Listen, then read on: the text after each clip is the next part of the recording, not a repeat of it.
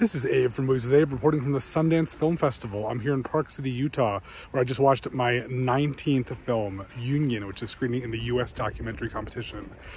This film is about the struggle to get labor unions at Amazon, this big company that you've probably heard of, and probably heard some not great things about also, which this film doesn't look into quite as much. It's more about how difficult it is to actually build the union and to figure out advocating for all kinds of better treatment. There's a lot of statistics and harrowing stories. And it's not nearly as focused on Amazon itself and more just on the struggle to make this union happen, which I think is very interesting. And it's certainly an interesting watch that should be informative to a lot of people who don't know that much about unions or, I guess, Amazon. I'll have a full review up soon. For now, stay tuned to the Movies with Abe YouTube channel. Thanks so much for watching.